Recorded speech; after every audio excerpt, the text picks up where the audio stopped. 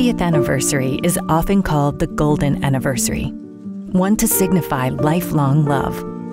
It's a befitting milestone for World Challenge, which was founded on a passion for the lost and has been driven by a desire to help the suffering. In these 50 years, David Wilkerson and Gary Wilkerson have gone to hundreds of conferences and evangelistic rallies, sent out over 700 newsletters, and touched millions of lives. Everything that World Challenge has done over the decades has been a work of passion, a lifelong response to God's call to love the lost and help the hurting.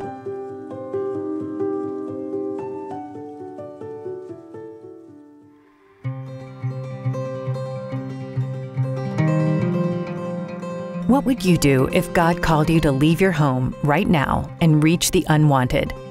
This is the call David Wilkerson answered when he went to New York City. This sprawling metropolis was, and still is, an intimidating blend of racial tensions and clashing ideologies. Regardless, it was here that the Holy Spirit called David Wilkerson and caused his path to cross with Nicky Cruz. New York was saturated with so many people coming from different country nationalities. And when I came in, it was the worst time that New York went through, the gangs. And that was a matter of survival if you was a young person. And that's the reason I have no other choice but to join the gangs, which it was like a family. And we was very loyal. We stick together. We have principles. We was ready to die for our neighborhood, for our turf. You got a racial problem. And we were killing one another. There was no guarantee when you go just cross to another neighborhood that you're gonna come back. For our part, as far as the kids or the adolescents were concerned, it was constant warfare. There were many, many gangs. And it might be said that gangs were the main problem in East Harlem then. There was much bloodshed. And the ironic thing is that the only thing that united Italians and Puerto Ricans together was the use of drugs. D.L. Moody said, "The world has yet to see what God can do through one man wholly committed to him." David Wilkerson was probably one of the closest people that I knew that fit that description, wholly committed. Wilkerson was a strange man. To have this man come in from a little town to one of the largest cities of this country, New York, and to walk in straight to my neighborhood. Little did I know, here is face to face with me. He was the first one who told me, I came here to give you a message from heaven. Nicky, Jesus loves you. And I got upset, and I spit at him, and I pushed him. And there's about 300 people around. And I cursed him. I cursed God. I mean, if you began to put it in the dictionary, it was in the X book, the triple X. And here I'm on his face. He is little, I look at his eye, he was concerned. He was, this is, I'm gonna meet my Lord. And out of the blue sky, it's happened so fast, I saw with my own eyes that tremendous change and boldness came upon him. And there he screamed so loud, and there was about 300 people there. Screamed so loud to me, "Kill me." I said, "What?" "Go ahead, kill me. If this make you feel good, do it." And I'm looking around, Go ahead. Nikki, you can kill me and cut me in 1,000 pieces. You can throw them right there on the street. But remember, every little piece gonna cry out to you that Jesus loves you. He disarmed me right there. I cursed him, I said, go to hell, and I walk away with my girlfriend. 2 weeks later, I got converted. I could not get that man out of my mind. His face was right in front of me. Jesus love you, Jesus love you, Jesus love you. And that was the convicting power of the Holy Ghost. David Wilkerson's ministries on the streets began to pick up momentum as volunteers came and support began to pour in. David's heart, though, wasn't satisfied. He felt like God was calling for more.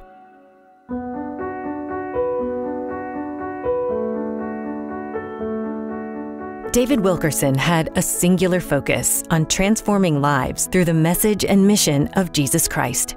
He founded World Challenge in 1971 to minister to the physical and spiritual needs of people, both in the United States and internationally. In the 70s, he got this vision of a ministry located in the central United States. It was in Dallas, Texas, wanting to be there so that he could travel easily to various locations. At the time, he was very concerned about the trajectory of the United States, where it was going. It was on the heel ends of sort of the 60s that was pretty radical, and he was speaking to the Black Panthers, he was speaking to the drug addicts that were on the streets, he was speaking to the runaway kids that were living in vans in the streets of San Francisco, and so, and he was still involved in New York City. So Dallas became sort of the headquarters, and World Challenge was launched out of that. When I came to join him in 1970, that was kind of right at a time of transition. It had actually begun before that, but drugs initially were very much only an inner city problem. But then drugs went everywhere, you know, especially in the mid-60s. A lot of people will point to 1965, height of the Vietnam War, hippie start, you know, everybody, the youth culture is anti-everything, it seems, establishment, anti-war, you know, drop out of society and start dropping drugs was kind of the thing. So it spread like a cancer suddenly all over the country.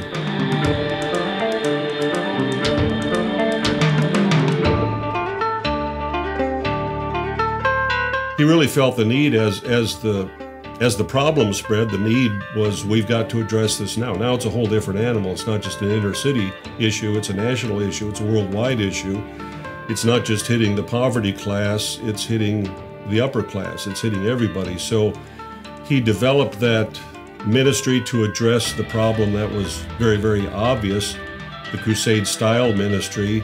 He was doing probably 14, 15, what he called the David Wilkerson Crusades per month.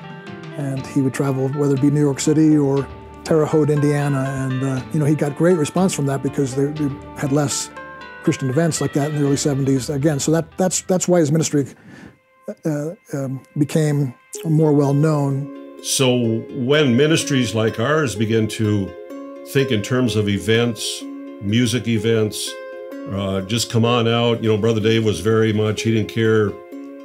You don't have to cut your hair before you come. You don't have to look like this. Just come on. Let me tell you about Jesus. So it just was, the need dictated that the ministry needed to change. I was probably 10, 12 at the time, and I could tell he was getting weary. He was getting a little bit more exhausted, a little worn out. There came a point where, he just said, is this all there is? Sort of just going from city to city and just talking to people and then leaving, and am I making a real impact on them? And so he actually canceled all of his evangelistic crusades. He probably canceled 6 months worth and just said, I'm going to just shut myself in with God and pray. I'm going to have my Bible and my knees and be down on my face before God and just, which is strange for me because he was already hitting on all cylinders. I mean, his messages were powerful and strong. And to see a discontent in him, I look back on that today and just go like, wow, that says something. That could speak to our culture today. Not to be satisfied because you have a pulpit or a platform, not to be satisfied because you've written a book or two and people are like giving you accolades for it, but say, this isn't enough. There's got to be more. 1960s and 70s America seemed determined to shake off its historic Christian roots. The cost, however, was proving to be heavy, especially for those growing up in the middle of this chaos. Teens and young adults were turning away from God and turning to drugs, sex, and wild living. Many were hurt and confused. The freedom and peace that they'd been promised by the world was proving to be an illusion. They were desperate for hope. World Challenge and David Wilkerson's youth crusades were born out of that same Holy Spirit call to reach a generation in turmoil. The first crusade I ever went on, we started in Mobile, Alabama, went down to Jacksonville, Florida, and all of a sudden, I'd been singing in little churches of 10 people. I'd been a youth pastor at a relatively small church. All of a sudden, I'm standing in front of 3,000, 4,000, 5,000 people night after night singing. And it was just such an amazing opportunity to get to minister to that many people and to see what God was doing in the lives of people. See, night after night, hundreds, if not thousands of people, young people, weeping and crying and laying down their drugs and getting their life straightened out. It was a truly incredible time, and that always continued. We always saw the results of the ministry. I can't tell you how many hundreds, if not thousands, of cities he preached in night after night. Here you got 10,000 teenagers and early 20s in a room, some of them detoxing off drugs, and and that's just totally silent. Nobody's moving, and then that invitation to receive Christ, and to see half the auditorium, pack the front of the, you couldn't even fit in the front. We'd go all the way down the aisleways, and sometimes even up into the, if it was like a stadium seating type thing, up in the stadium seating, it'd be kids packed in the aisles, and they'd be weeping and crying, and people throwing joints or bags of heroin up on the stage, saying, I don't want to do this anymore. I want to get rid of it. I want to be free. Workers that were serving at altar calls or, time of prayer for people after meetings, they would, it's like, this guy gave me this gun, what do I do with this guy, or it was just kind of like, wow, okay, this was immediate. They were hearing the message of Christ. They were being, set free right then, and they were ready to leave their old life behind and move forward. I want every head bowed, every eye closed, not a sound made, please. Jesus, tonight in this building and in the annex, there are people that face an hour of isolation and a night of confusion. Oh, God, we move on because even though we're unworthy, we know that Jesus is merciful and kind, and that he stands beside us.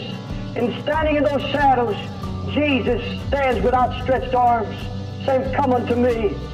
I'll never leave you. I'll never forsake you.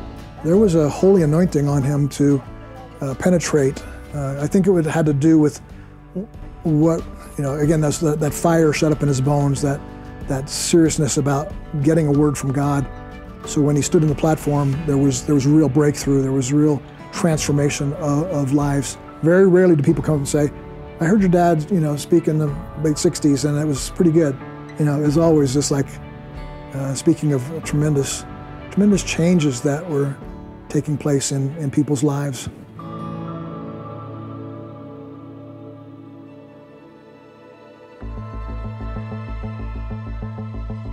When David Wilkerson returned to New York City, he was heartbroken by the crime and addiction that had so violently taken root once again.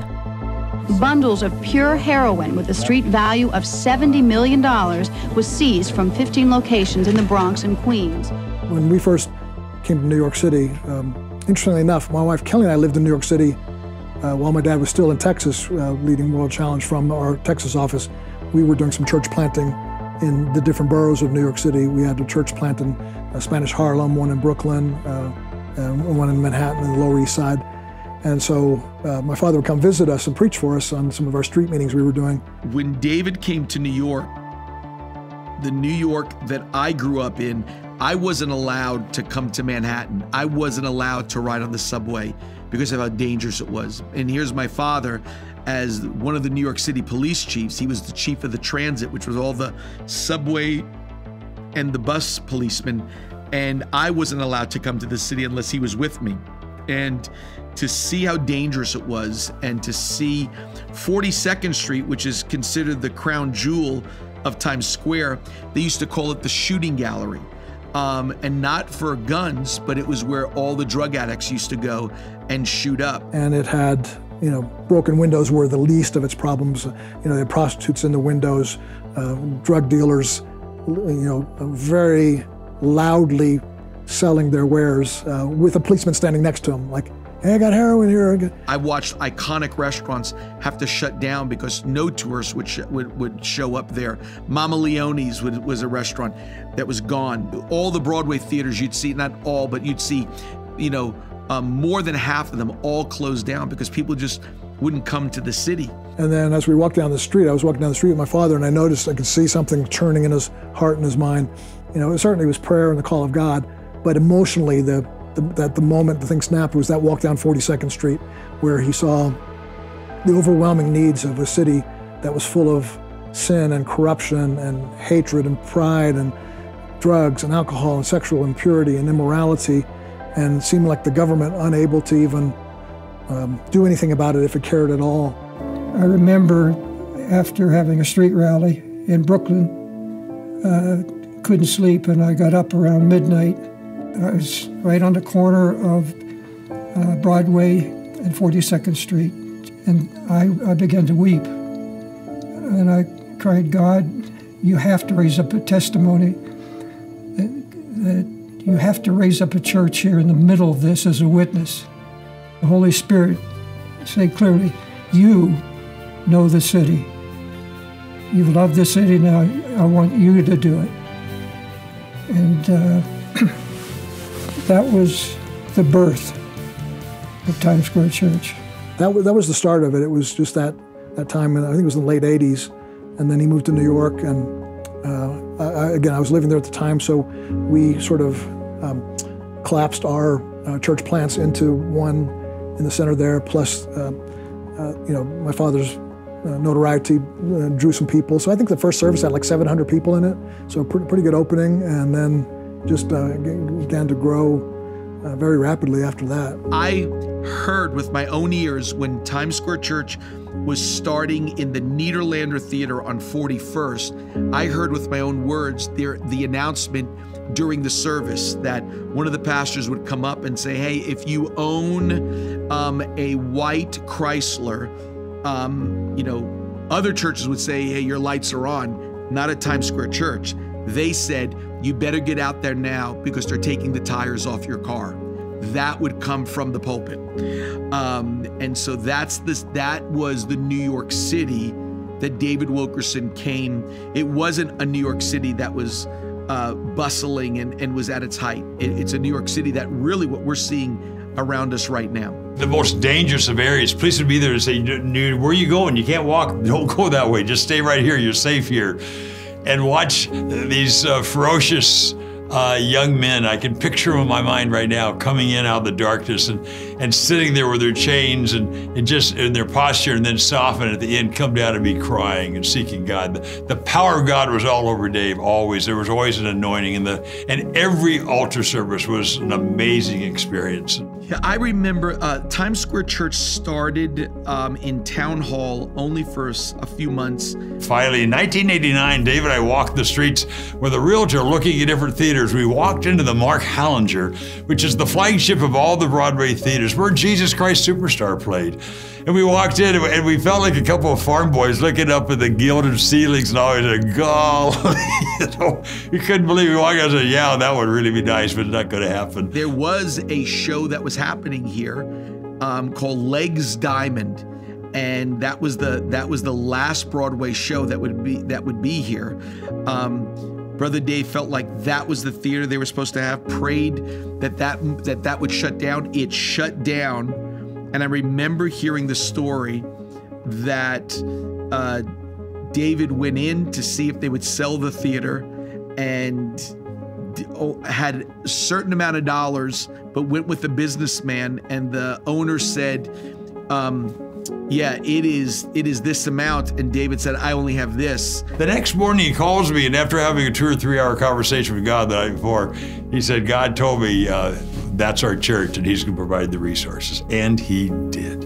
Unbelievable. I think the obtaining of the Mark Hallinger Theater for my father's ministry of church planting there in Times Square Church had various reasons for being significant. One is just it was one more statement that my father wanted to make, that God is the God of the impossible. When the world says it can't be done, drug addicts can't be set free from drugs, gang members can't get set free from gangs. They're going to die in prison or with a bullet in their head. He always loved to by example, not just by word, say, if you think this is impossible, let's watch and see what God could do. So they bought the theater and opened up on the very stage where Jesus Christ Superstar was here, and the lead of Jesus Christ Superstar, that it was a very ungodly Broadway production.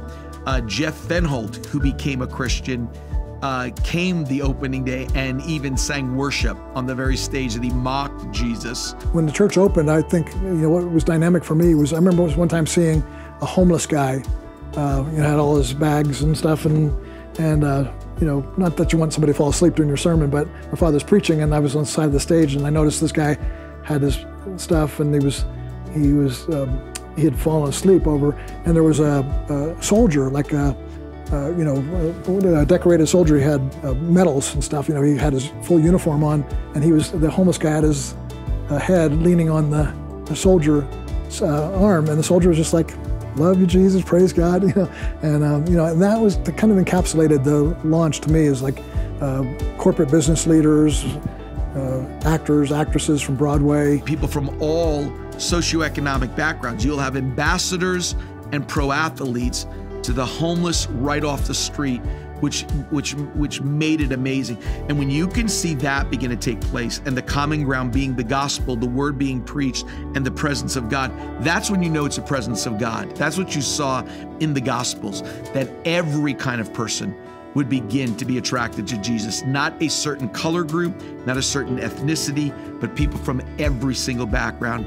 And that's what made Times Square Church pretty amazing in the beginning, and still has. After David established Times Square Church, he founded Mount Zion Bible College. He believed that young people needed to be built up in their faith and trained to be future leaders in their communities. World Challenge began to offer scholarships to students who wished to attend the college, which went on to be called Summit International School of Ministry. With ministry being my passion, I was already serving in high school at the local soup kitchen. I was serving at church in Sunday school. That was my heart, to live for the benefit of others. And I found Summit online, and I knew when I was in high school, before I even graduated, that that is the school that I wanted to go to. My youth pastor was a student at Summit, and he went to Times Square Church right after graduation in 2008.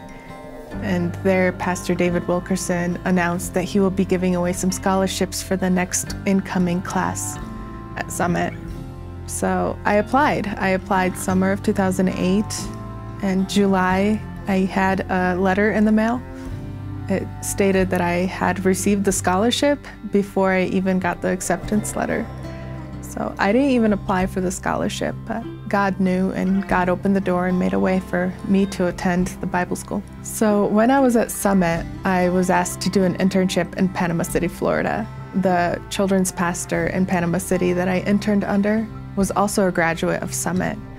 He came out to Colorado Springs and worked at Springs Church, which was founded by Pastor Gary Wilkerson.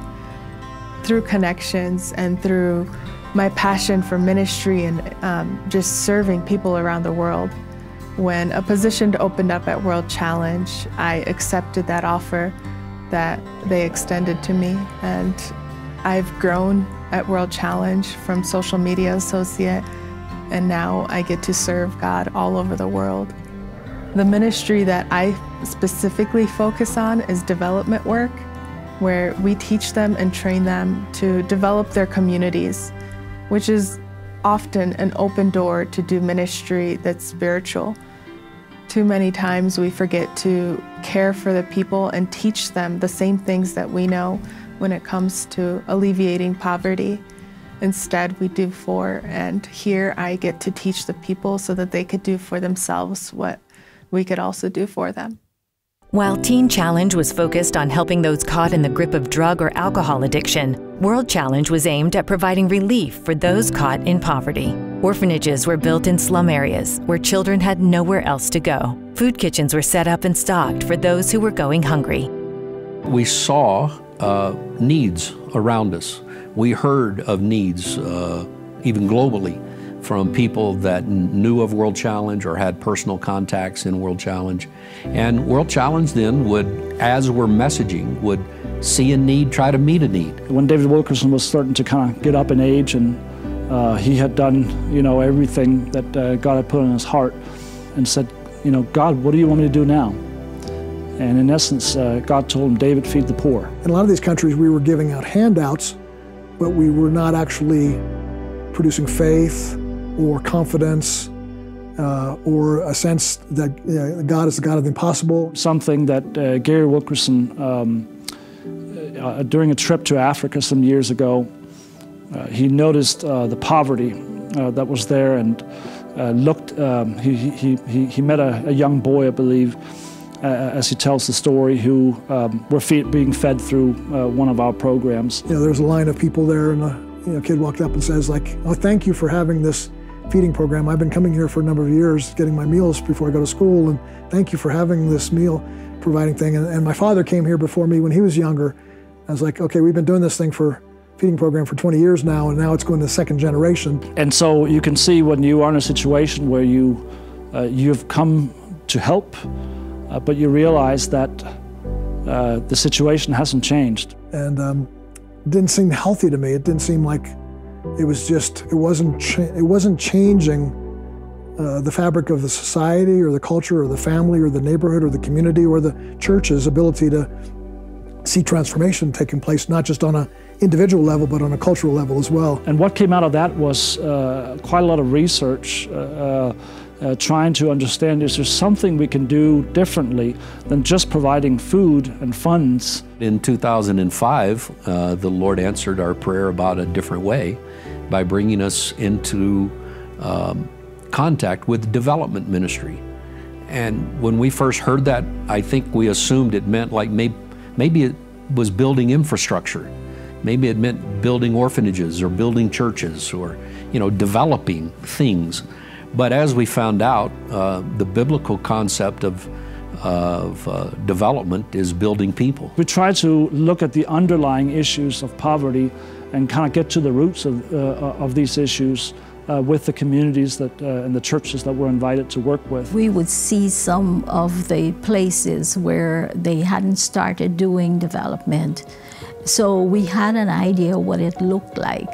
And then we would go back a few months later and we would go to those same places. It was very visible that something was happening, and that was exciting. And we were able to see many communities now that don't need feeding programs because they found farming skills, they started small businesses, they found resources, they began to share with one another if a family was in a particular low point in crisis. And the churches got involved, getting outside their four walls. So it had a two-pronged impact. One is helping the poor, but it also awakened the church. And that's what we're about. We're to see the transformation of lives and families and communities through the gospel of Jesus Christ.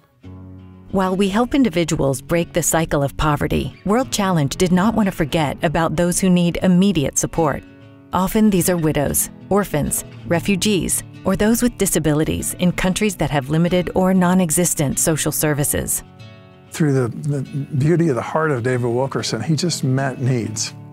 He didn't have a 12-step program that people had to qualify for or whatever. He just saw a need, and he said, we got to help them. Areas where people needed mercy, they needed a helping hand, they needed clothes, they needed food. So Mercy Ministries tries to go in and bring hope.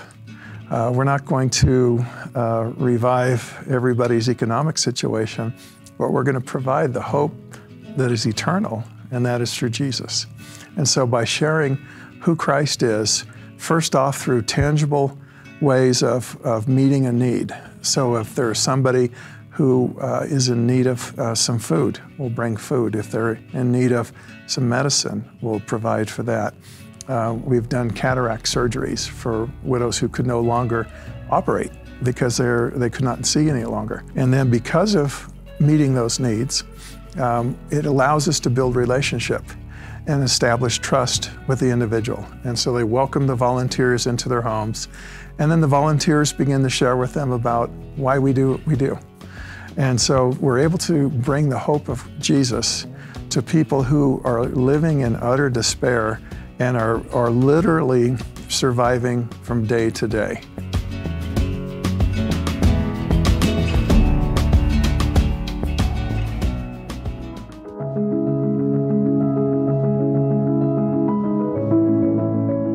In 2010, David Wilkerson passed the torch of World Challenge to his son, Gary Wilkerson, who is committed to ministering to believers.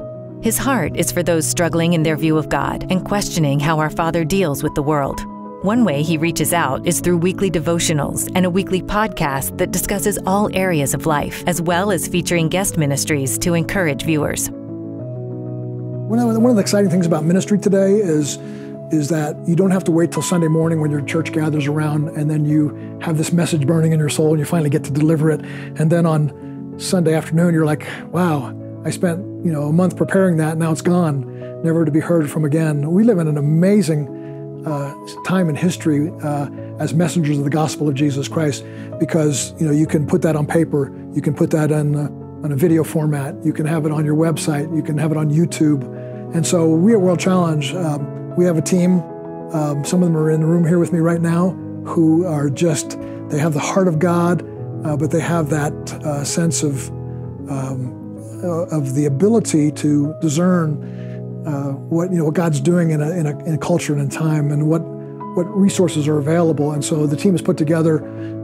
We have social media that's going out constantly, and I'm flabbergasted. I can't believe it's like what used to be dozens of people might hear a message, now it's into the tens of thousands of people that hear a message. It could be something as simple as an Instagram post, and thousands of people read it, and the responses are, hey, that touched me, that moved me, that made me want to go back to read John chapter 5 again, because I didn't know that about that. And so simple things like that. And then our podcast is touching some issues that are really important, some of the deep issues of things that are really important for Christians to know, but oftentimes we only know them in surface. We only know sort of I know there's a Trinity, and there's the Father, Son, Holy Spirit, but I don't know how they relate. I don't know how they're one. I don't know how they're three. And so some of the deeper issues. So I know God is all-powerful, but why is there still sin and chaos in the world? If he's powerful, he could change it. Well, if he's good, why doesn't he? And so all these deep issues, that's on our podcast called the Gary Wilkerson Podcast, which I'm quite blessed to see that touching people's lives. The stories of God's goodness and power that we hear from World Challenge partners every day are incredible. These testimonies speak to how a correct view of Christ and submission to God transform lives.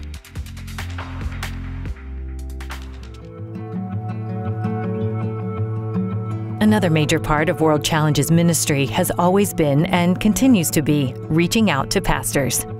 David Wilkerson had a heart for the burdens of church leaders, and Gary carries on this passion for blessing those who are spiritual leaders. When my father's pastoring in Times Square Church in New York City, he'd got a lot of invitations to speak overseas. But at that point, he was not necessarily looking to do the crusade type thing that he did before, but he really wanted to influence pastors. Seeing the impact of a healthy church in a place like New York City gave him hope and a vision for healthy churches can really transform people around them, neighborhoods, cultures. And so, as go the churches, so go the cities that they're in. And a healthy church brings a healthy gospel and brings health and hope and Christ to people's lives. I've been to different countries with World Challenge, both as a speaker and as a spectator. I've spectated sitting out there in Israel. I've participated in everything from countries all over Europe and down in Central and South America. But I think the one that marks World Challenge and speaks to what World Challenge is about was the first conference I participated with Brother Dave and Gary Wilkerson. It was in the Middle East. It's the first time it's ever happened. I was doing outside stuff in the Amman, Jordan area, but I watched pastors from Iraq, from Egypt, from all over those areas that were miracle pastors, to see 13 Arabic nations. At night, there'd be some 1,300 people gathered right there in Amman, Jordan. It was never about money. It was nothing but all about generosity, pouring into them and giving these men and women who are literally on the front lines, who risk their life every day, and watching David Wilkerson pour into them. That, to me, was what marks World Challenge. And so the vision was to go and empower pastors, to implore them to get back into the Word of God, back into a holy way of living, don't compromise.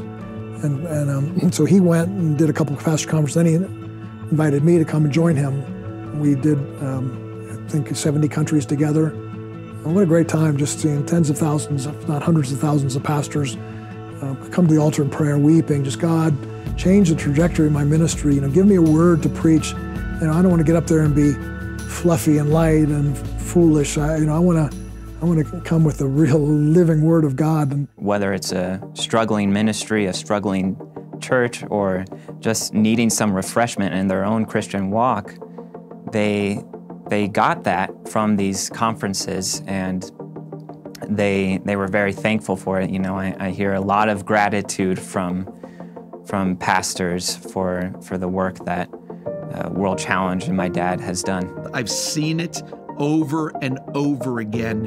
And while everybody else would put it on the front pages of a newsletter, a magazine, a website, a webpage, you will never hear about these things of all that has been invested in pastors and leaders around the world. That's what makes World Challenge. While everybody else is asking for money, World Challenge is giving it and investing it. That's why God entrusts World Challenge from the very beginning, under Brother Dave's leadership and now under Gary's, with so much. Our message is wants to bring the whole gospel to the whole man, to the fullness of Christ, to the fullness of your life, that your marriage would be affected, that your personal life would be affected, that your integrity would be affected, the way you run your business would be effective.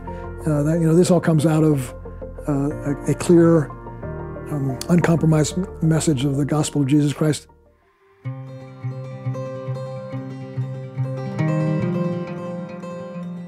Gary Wilkerson emphasizes that the gospel calls for reflection, but also requires action and obedience.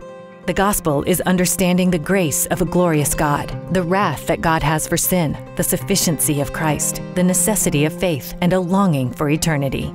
If we know and live the gospel, we will be real and transformed disciples, and never has transformation felt more needed in our world. Right now, the United States and the whole world are going through a heavy situation. The confirmed COVID-19 death toll has now surpassed 1 million, according to the Johns Hopkins count. And that, health officials caution, is likely an undercount. The nation erupted into scenes of chaos, violence, and widespread destruction into the early morning hours. Dozens of American cities up in flames. COVID-19 has battered the global economy, causing the worst recession since the Great Depression of the 1930s. The percent of Americans who identify with any religion has been on the decline for decades. And a recent Pew Research Center study has found the biggest generational drop-off is with millennials.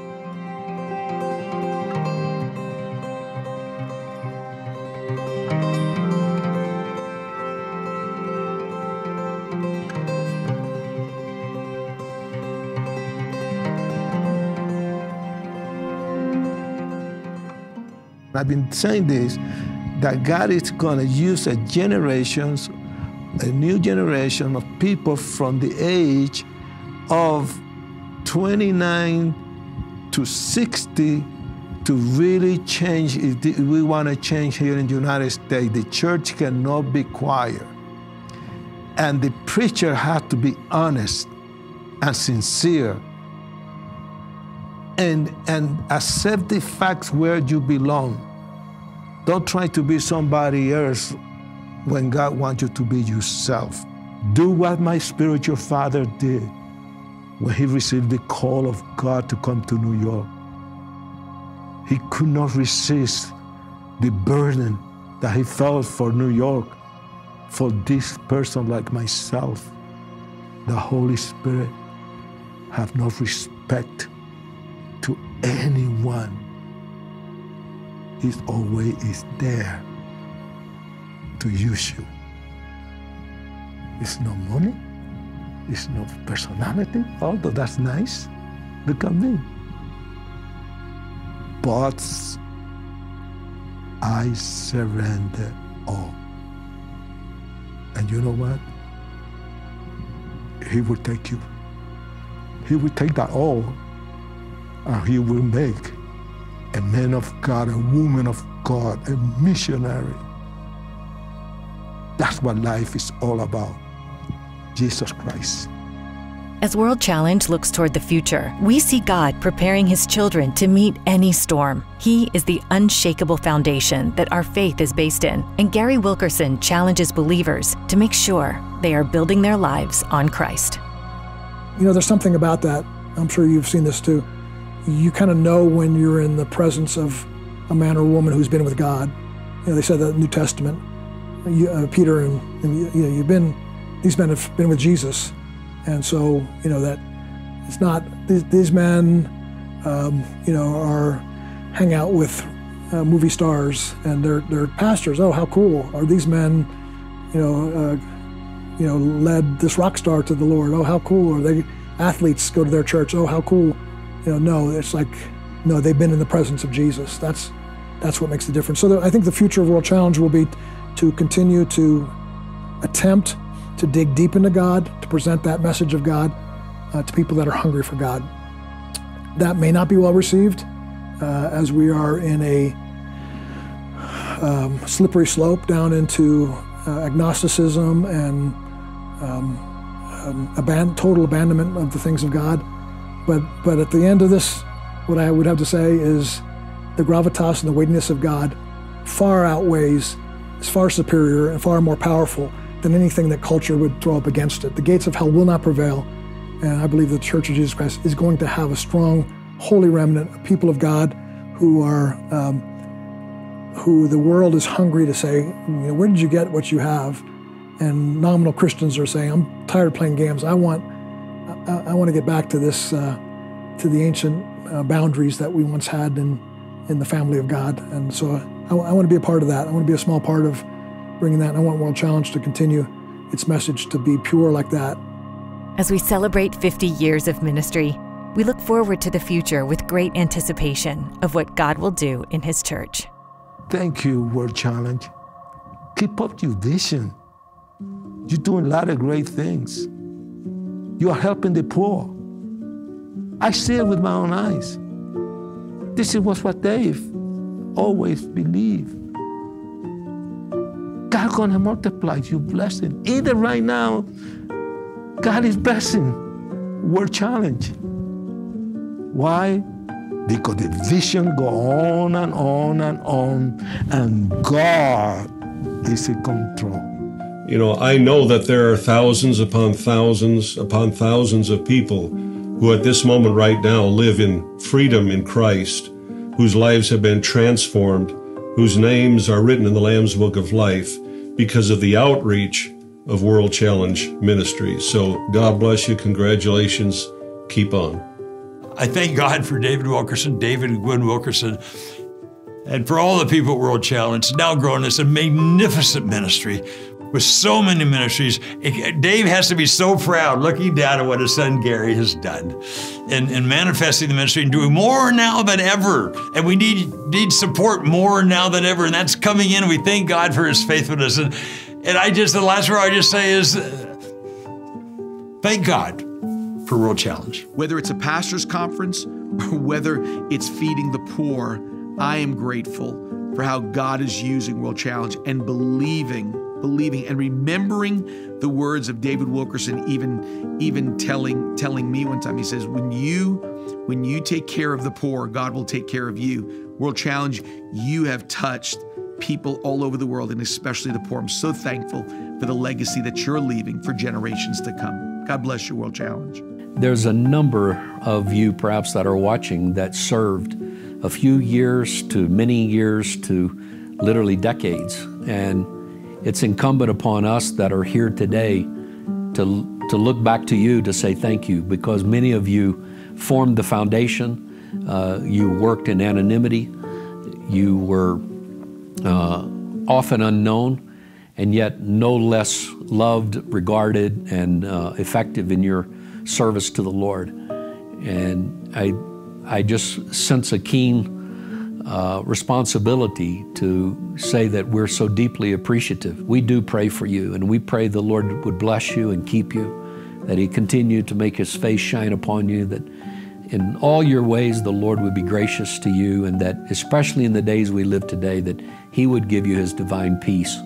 So we say thank you and God bless you. All that God is doing, all that He has done, wouldn't be possible without your help. So I want to say thank you. Thank you for joining in prayer. Thank you for sending hard-earned dollars. Thank you for trusting us.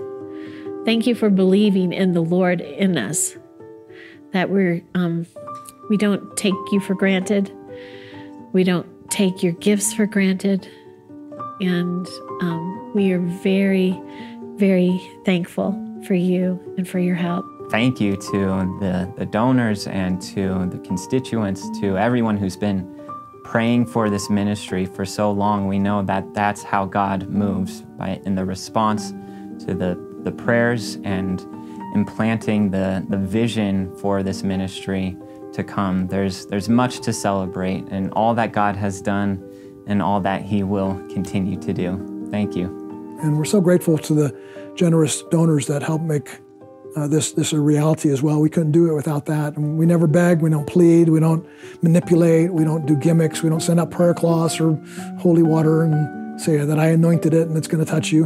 What we do is, it's simple. We preach Jesus, and if you're hungry, then you'll get fed. And here's the mission He's given us. If He puts it on your heart to give any kind of gift at all, most of our gifts are kind of grandma's giving us $5 or $10, and some of them will write us letters saying, "Man, I'm so sorry. I'm on government subsidies, and I just barely have enough to get all my food and pay my electric bill, so I don't have anything to give. But I'm praying for you." I'm like, you do have something to give. That's amazing. We could probably do this thing without a lot of money, but we can't do it without a lot of prayer. And so really, really grateful for those who pray and support World Challenge. Thank you for your prayers and support that have made all of this possible for 50 years.